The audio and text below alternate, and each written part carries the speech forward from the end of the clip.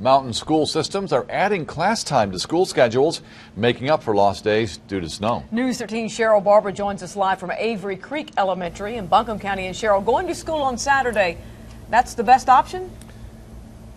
Well, tomorrow is a day for Buncombe County and right Asheville, but one school system chooses to make the school day longer to avoid classes on Saturdays or during spring break.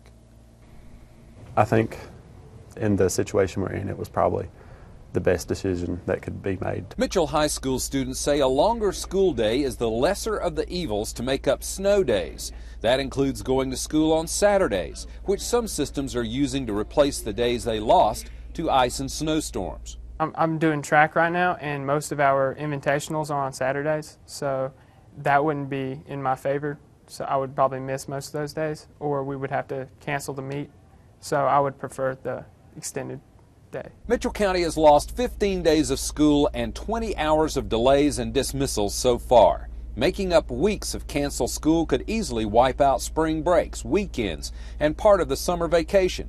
School officials made the choice to add 30 minutes to each school day, Mondays through Thursdays, beginning March 10th. So far the feedback's been positive, and I think the result of that is because we use surveys, we survey our parents, our students. We also have a calendar committee that consists of teachers and support staff, principals, and also parents who make a lot of decisions based on our calendar. I definitely didn't want to go on Saturdays or take away from spring break because that would also cause complications.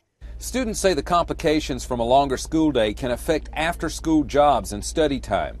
But they say losing free time on the weekends or going to school in the summer are worse than spending more time in class. It's going to make our time at home a lot shorter, and we're not going to have as much time to do homework or play sports, or when people that are working are going to have to switch up their schedules. But when I heard that they only are adding 5 minutes to each class that we have, it was a lot better.